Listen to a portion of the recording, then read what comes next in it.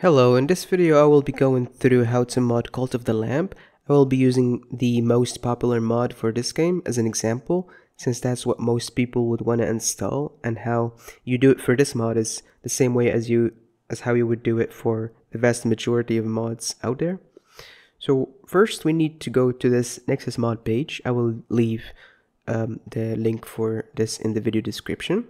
The Cult of QOL collection. We scroll down in the description until we find these two links. We click on both of them. We open them in new tabs.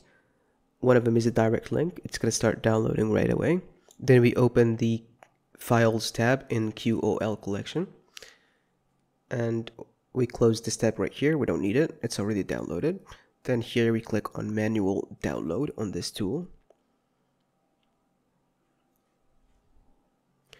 Now these are the tools we need to install other mods. Now for this mod right here, QOL collection, we click on download from the Files tab.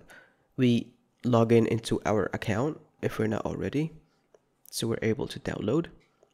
Now these are the three files we downloaded, and from here we go to where the game is installed. Now for me it's located here in the Steam apps folder. Then we go ahead and open our file we downloaded, the BepInEx pack, and we drag this the contents of this folder right here into our where our game is installed, where the executable of the game exists.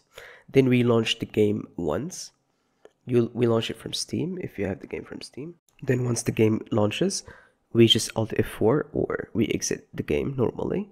That will create our configuration files. Then after that, we open our second mod right here, the configuration manager. We drag its contents from plugins into the plugins folder. And then for the mod that we got, we go to the plugins and we drag and drop our DLL into the plugins folder. And this is how you install most of the mods out there. They're just DLL files that you drag into the plugins folder in the BepInEx folder. And now in this folder right here in config, we find the generated settings file, which we can modify if we want to. And these take effect once we save them. After that, we launch our game. Again, you don't have to launch it from here. You can launch it from the Steam created shortcut. And to know that this works, we click on F1 on the keyboard, and that pulls out the mod manager menu. And from here we can modify and make our changes. So that's it. I hope this helps you, and peace out.